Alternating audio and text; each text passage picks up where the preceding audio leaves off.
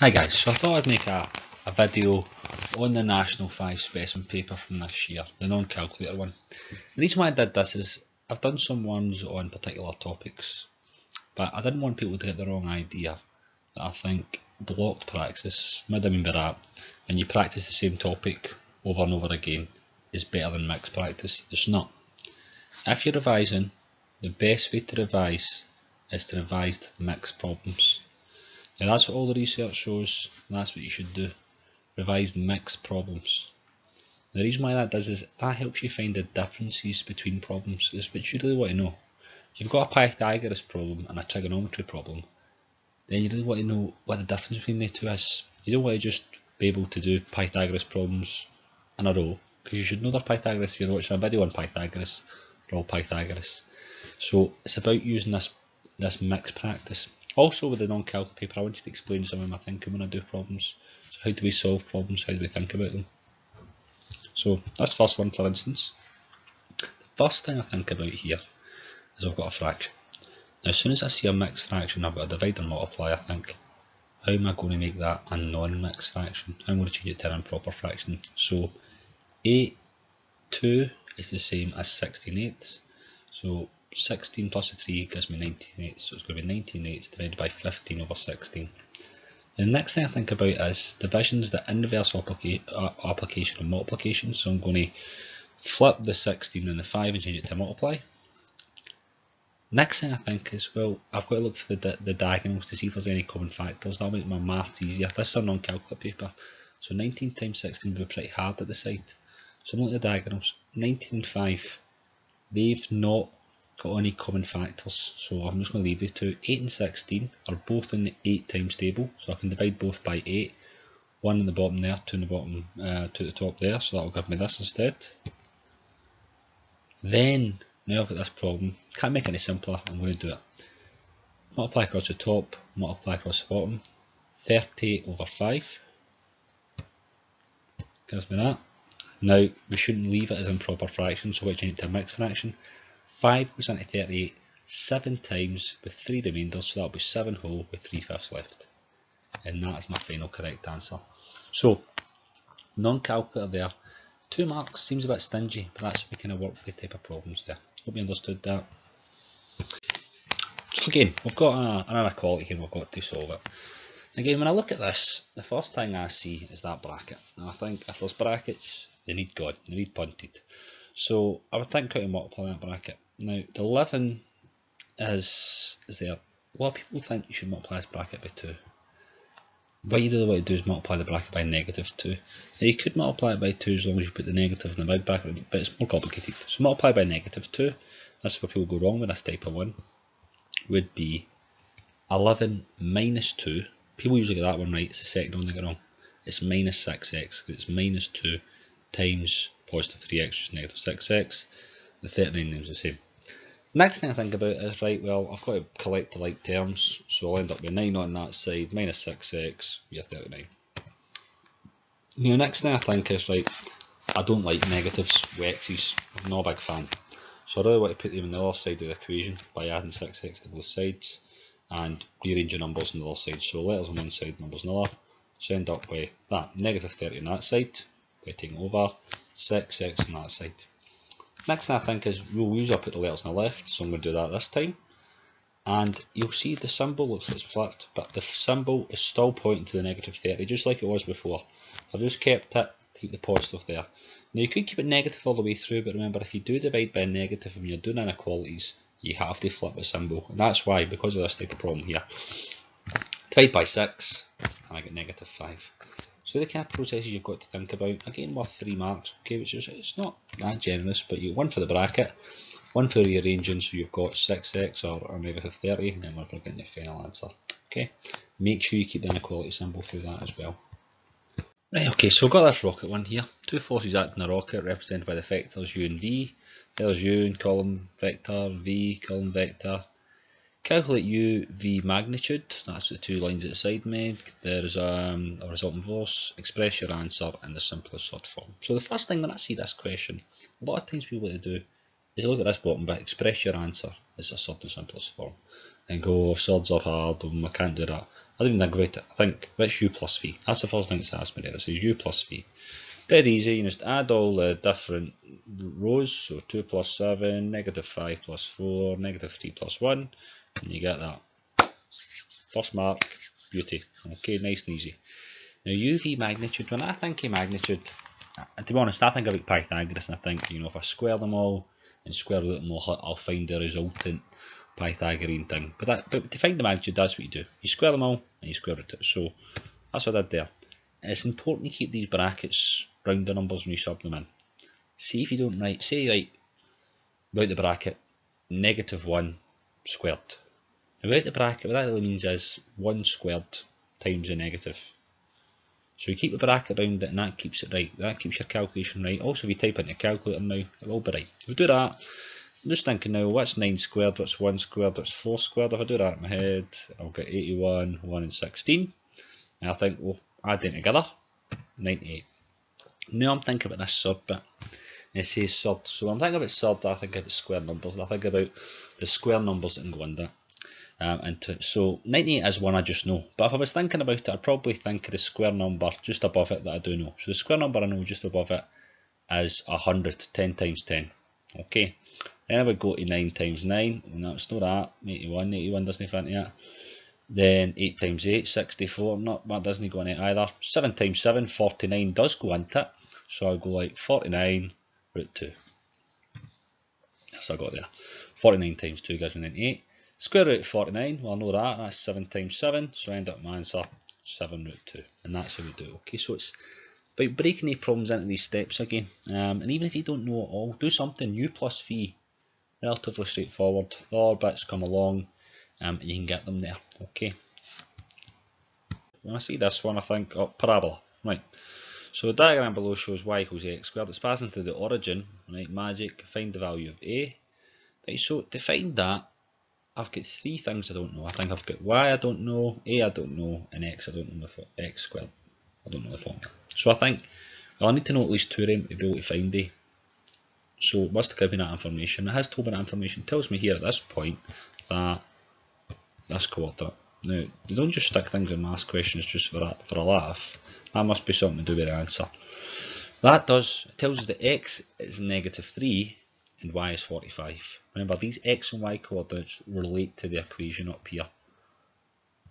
That stands for y coordinate equals a times x coordinate squared. So you end up with that, x negative 3 and 45.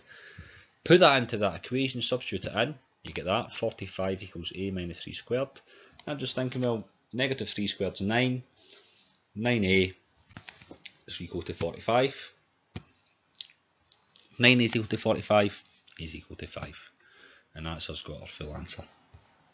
So we've got this one, determine the nature of the roots of the function. So when I see a question like this, I think the roots, right, well there's only 3 different types of roots there be. There can be 2 roots, 1 root, no roots. And as soon as I hear the word nature of the roots, I think, right, discriminant. So the discriminant, b squared minus 4ac. That's a bit of knowledge we need to know. It doesn't tell you in an exam, but remember it's the bit under the square root in the quadratic formula. How do I get a, b and c? Well, a is a bit next to x squared, 7. B is a bit next to x, 5. And c is a bit by itself, negative 1. Then I think, well, I'll put them into the equation to see what the discriminant works out to be. And I'll put 5 squared, negative 4, times 7 times negative 1. Again, put any numbers you substitute in inside a bracket, and that will stop you causing any mistakes and make sure if you, even if you had to type it in, you would get an answer. Now this should be a non-calculator one, so 25, negative 4 times negative 1 is positive 4, so it could be 25 plus 28, which is 53. And then, alright, well it's greater than 0, well that means if when I square root it, you know, I'll end up with 2 answers, so that means I've got 2 real distinct roots. Now, you have to make sure you get this language right. And again, that's more memory than anything. 2 real distinct roots. Remember, the word distinct means different. Okay, because you know they could be real and equal, which we don't want either. Okay, so this is one. B squared minus 4ac is 2 real distinct roots. Okay, when it's greater than 0. Okay, here's. Right, so here's quite a wordy one. I'll have a wee read it first. So a cattle farmer records the weight of some of his calves. The scar graph shows a relationship between age A months and weight W kilograms of the calf, line of best fit is shown, D's 3 months 100 grams, E's 15 months 340 kilograms. Find the equation of line of best fit, AW, give the equation its simplest form, use the equation from part A to estimate the weight of one calf. Okay, so I'm looking at what's the equation of a line. Well, a line, I think, well, it's got a gradient and it's got an intercept. So that's the first thing I start thinking. And I think, how do I work out the gradient? Well, I need at least 2 points for the gradient. The gradient is how steep a line is. It's the vertical distance divided by the horizontal distance. So I'll get 2 points there, 340 and 100. That means there's 240 a difference. Like that at the top. The bottom bit, well, there's 15 months and 3 months. 15 minus 3 is 12. Vertical over horizontal. And I get 20. So the gradient would be 20.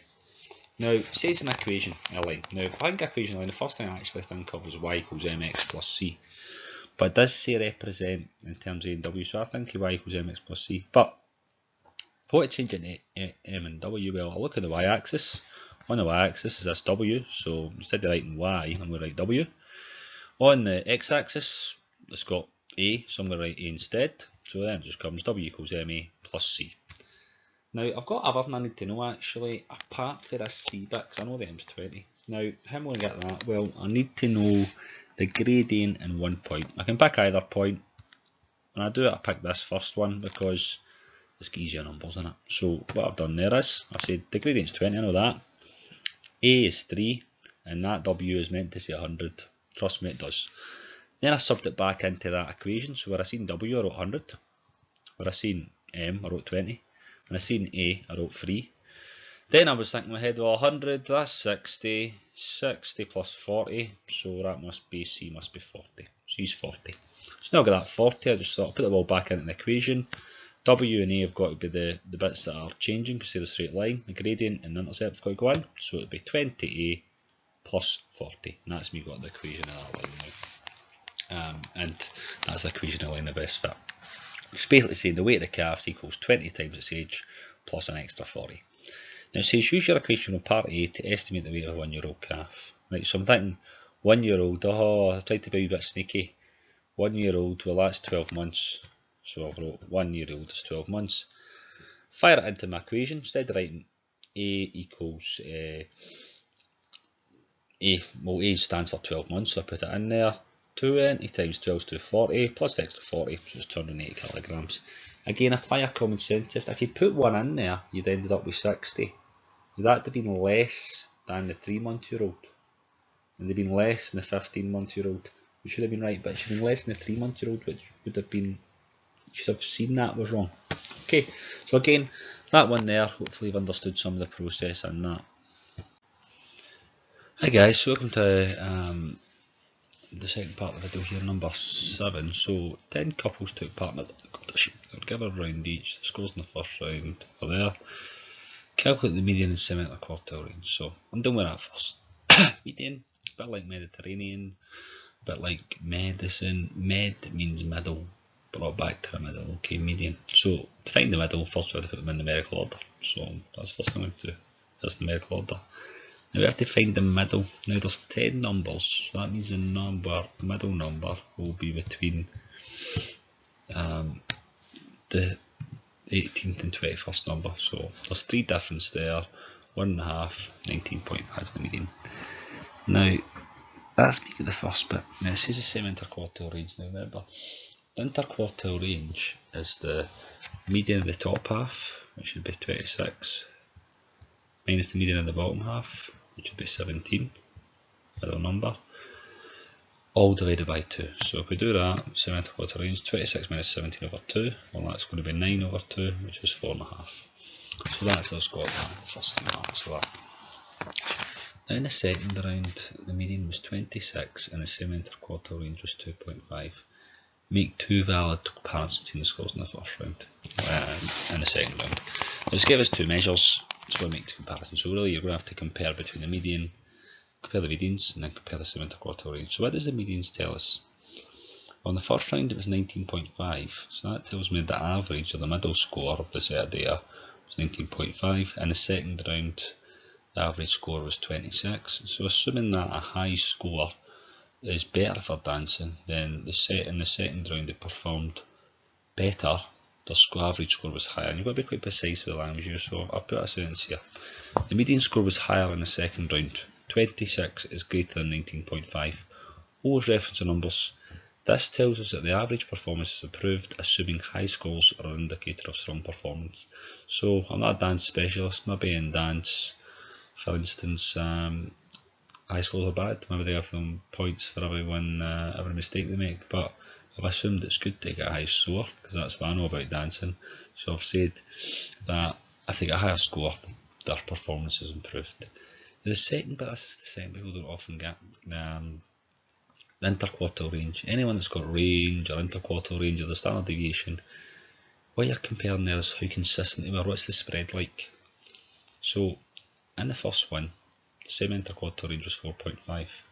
In the second one it was 2.5.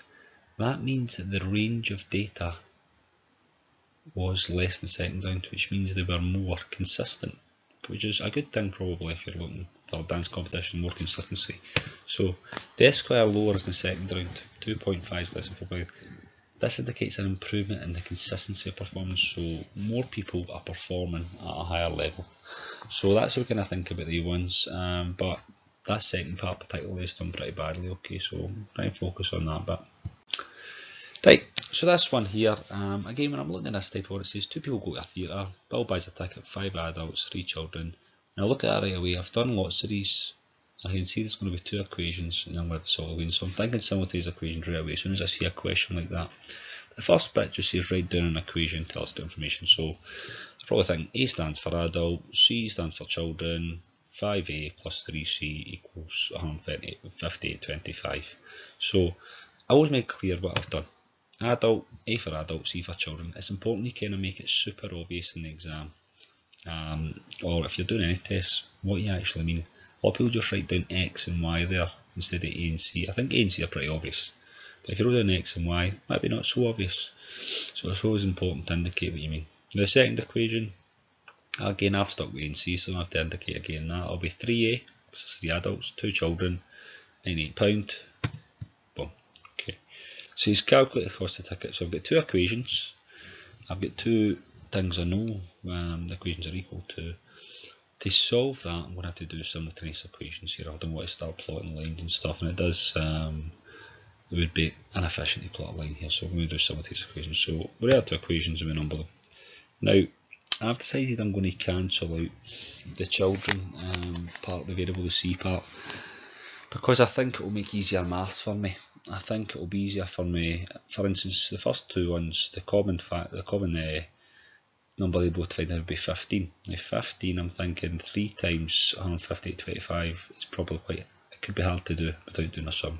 Whereas 2, I'm quite happy with my doubles. I'm happy with that. 3 times 98, 2 doesn't bother me doing 3 times 98 because it's like 3 times 100 minus 6.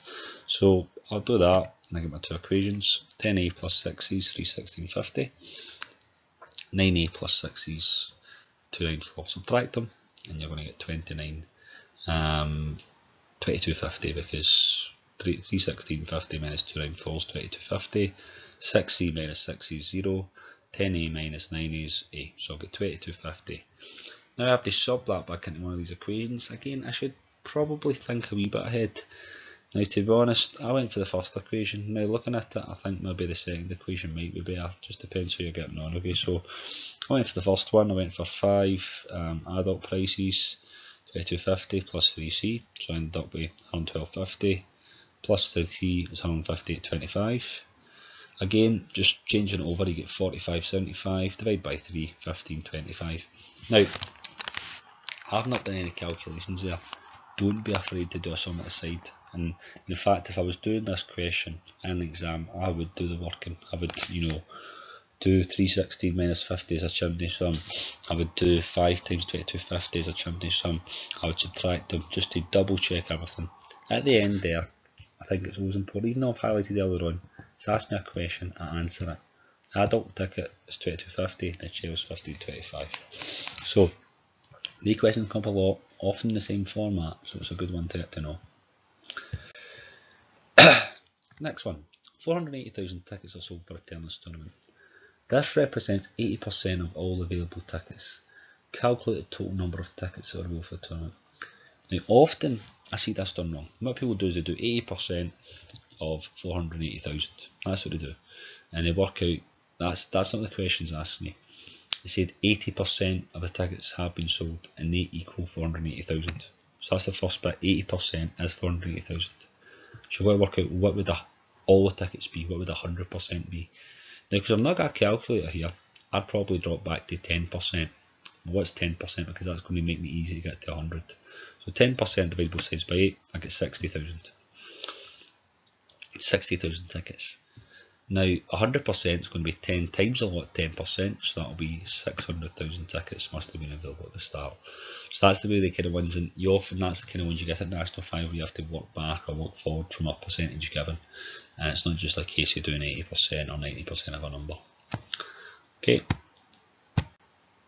next one. Now this one here, it looks tricky. The function fx is defined by fx 2 over the square root of x is greater than 0, express f5 as a fraction of a rational denominator.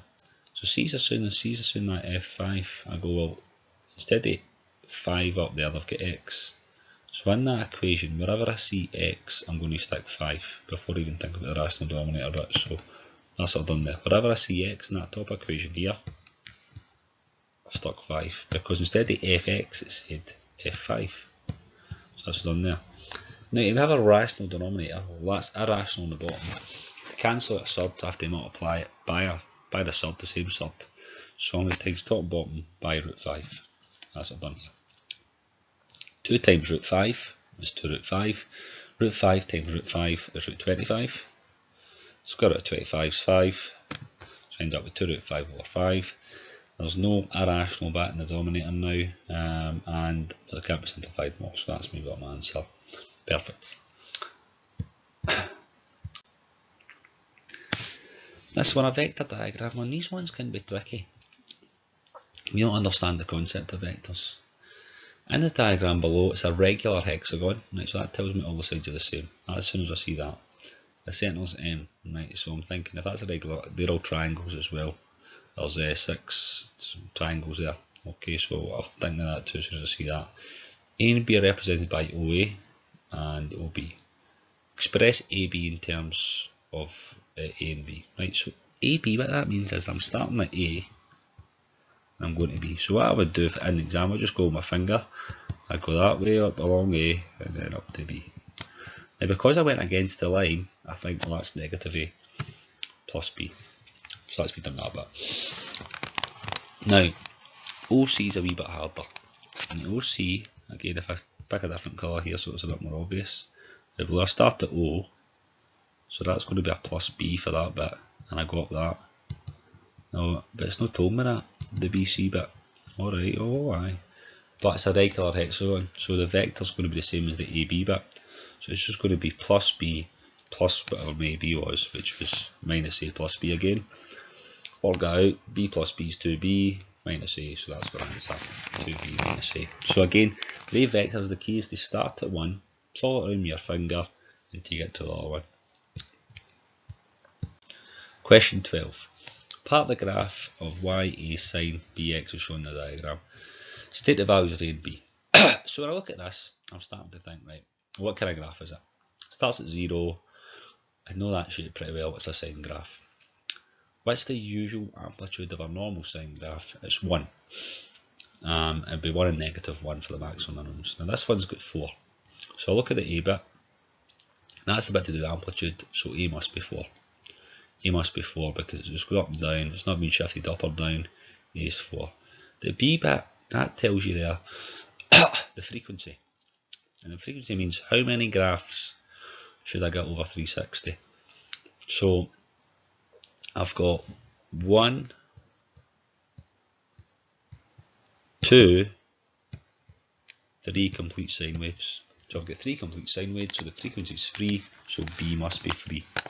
So my answer to that one would be A is 4, B is 3. Okay, and if you get familiar with these sine graphs, you can just spot them really quick. Right, so my next one here, question 13. A parabola is the equation x squared minus ax plus 19. I want to complete the square. So that's what it says, write the equation in the form x minus p squared plus q. So I've got a square in a bit, so that's completing the square. Now, the quick way I think about doing that is, well, I've got a square bit in that bit. You can just kind of like half the term in front of the x coefficient. That's how most people say to do it. And then that gives you the first bit, x minus 4 squared. Now, because I've got that minus 4, when I square that gives me a positive 16. It would give me the x squared and minus x at 1. We're given that positive 16, so I have to minus 16 to balance it out. I've already got the plus 19, so I end up with plus 3. So I'll get x minus 4 squared plus 3. And we get 2 marks for that, one for the square bit, one for the 3. Sketch the graph of this, showing the coordinates of the turning point, the bound intersection. So looking at that, I know the turning point right away. If it was just going through 0, 0, the graph would be x squared. But it's been moved over 4 that way. So that means the turning point is going to be 4, and it's been moved up 3, so it'd be 4, 3 as the turning point, and it's going to be a minimum because this bit here is a positive number in front of the square coefficient. Now when it cuts the y-axis, now when a graph cuts the y-axis, that means the x coordinate for that graph must be 0. So I'm going to sub that back into my equation. Now I'm going to put it into that version or that version. I put it back into the square version, but in fact, looking at it now, it might be easier to put it back into that version, the one that's in the equation. But anyway, put it back into the square version. 0, 16, the answer will be 19. 19's intercept. So now you can draw your parabola. I've done a wee quick parabola here. I've not put my points on yet, so I've already put a wee point in there. That's the turning point. And that's going to be 4, 3. So 4,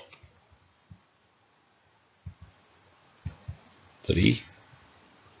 Now, it's not the easiest thing to draw with this, but that's roughly right. Okay, and then it cuts the axis here at 19, so I'd have to mark that too. Make sure you write the 19. Okay, when you do it, 19, and that will make it my full marks. I've done the shape right. I've got my turning point. I've got my intercept. So that's me got all 3 marks. Number 14. Get fractions. I've got 2 brackets in the front, says x amp and negative 2 and x amp before, because obviously that make both the fractions undefined. So, why add fractions? Doesn't matter what kind of fraction you've got, if it's a half plus a quarter, or you've got this and that, you need a common denominator. So a common denominator, the first thing, the factor we can think we need to in is let's multiply them both together to get the factor at the bottom. So the bottom of the equation will be x plus 2x minus 4. Whatever I do at the bottom, of a fraction, I'm going to do the top, so that will create a set of equivalent fractions. So that's what I've done here. That was my common denominator. Because I had to times that fraction there, the x plus 2, 1 by x minus 4, I have to do the same top, so I get 4 like that, and the same thing here with the 3. After that, we just have to multiply the top, but you don't actually have to multiply this bottom bracket out unless it asks you to. It's actually quite nice to leave it like that, but the top one's a bit messy just now. So I've multiplied that bracket out. Again, watch out for these negatives and that negative 6. A lot of people go wrong with that negative 6 there. It's negative 3 times plus 2, so it's negative 6. Bring the like terms together, and you'll end up with x minus 22, and that's you finished. Again, no need to multiply at the bottom. So that's you got your answer. Simplify this. Now these ones are tricky, to be honest, okay, using your trig identities. Now in National 5 there really is only 2 trig identities I think you need to know, which is tan equals sine over cos and sine squared x plus cos squared x equals 1. Now I think this one, I can look at it, anytime I say tan at National 5 I think sine cos, tan equals sine over cos, okay. So that's tan x, I missed out the x in that one, but it's tan x equals sine x over cos x. So if I square that, I'll end up with sine squared x over cos squared x times cos squared x. So that's what I've got there. I've replaced the tan squared x bit with my sine over cos and squared both of them. Now obviously I'm multiplying that fractions, that's going to cancel out with that, so you just end up with sine squared x, and that's your answer, sine squared x, and that's you simplified it. Tricky ones to be honest, but it makes it easier at National 5 because they only really use this one, or sine squared x plus cos squared x equals 1, so there are only 2 things you really have to think about if you're doing trig identities at National 5. Oh, this type of problem here, this is a classic National 5 one. You've got a circle with a wee bit of water or whatever in it, hundreds of times. I've seen it hundreds of times. I've never thought of a different one for this for some reason. Okay, it's an absolute classic. If you see it, get it done. It'll be a tunnel. It'll be something like this, and they're always the same. So a cylinder's got water pipe below. There's the wed to the water. The pipe's X, and it says write down an expression of X in terms of R. Now R stands for radius. Now the radius is a couple of places here, but in terms of where the X is, it's from there to there, isn't it? So the radius equals X plus 5. So rearrange that equation, you end up with R minus 5. So it was X plus 5 because it was that bit plus that's the radius. Insert it outside. Rearrange that equation, you get R minus 5. That one, a lot of people get wrong. It's difficult, that. It's a hard one to spot if you're not very good with your algebra. If you're good with your algebra, it's straightforward. Now it says calculate the radius of the pipe. Now the radius, again, is that line there too. A lot of people don't spot that, and that's the key with the ones. That is that line there. Happens again all the time. So it's from there to there. You can see that's also the radius. Okay. So that basically means that the radius squared equals x squared plus 9. Now why is this 9? Well, that bit there's 18. It's symmetrical, this chord, so that'll be 9. So that's 9 there. So if I write that down, it'll be r squared equals x squared plus 9 squared. And this is where this bit from the first bit comes in handy. So I can write that like that instead. Instead of writing x, I can write that. Because then that means I can actually solve it. Now after you've done that, you've really done all the thinking work in a sense, all the brain work, and it's just a case of using your algebra. Multiply that bracket out. So you multiply that bracket out, you end up with x squared minus 10r plus 25. Now when you rearrange that equation, that r squared is going to be on the other side, which is going to cancel the 2r squareds out. You'll end up with no r squareds, but you'll end up with 10r equals 106. Now if you divide that, you'll end up with the radius must be 10.6, which makes sense. Radius is 10.6, passes my common sense test, looks in the ballpark. So that's how we do that one, quite a difficult one. Now again, now we've done these videos, the purpose of it again was to look at mixed problems and try to explain some of my thinking when we do non-calculator problems like this, or any type of mathematical problem. Do you understand it? Well, that's the question you've got to ask yourself. See if you watch this video and you think you've understood what I've said, that doesn't mean you've learned it in any way. How do you test you've learned it? Well, if you want to test you're fluent with it, you could go back and have a go at the questions. So now you're pausing it before my solutions. Have a go at it, and if you can get them all right, you're fluent and pretty strong in that first aspect. If you want to know if you've learned it, leave it a couple of days, 3 or 4 days, then try the problems. If you get them all right without looking at my solutions, then you've understood it. If you get some more right and some wrong, then again give it another couple of days. Only when you can get them all right without any kind of fluency after a delayed period of time, you think, well, I've learned that, I've understood that. And there's a lot of problems in that specimen paper. That's the specimen paper from the National 5 SQA website that are typical. This one here, number 16, is very atypical. I've seen it in almost every exam that's been about. So it's a good one to learn, good one to get a hang of. Okay, so if you get any questions, feel free to leave some comments at the bottom.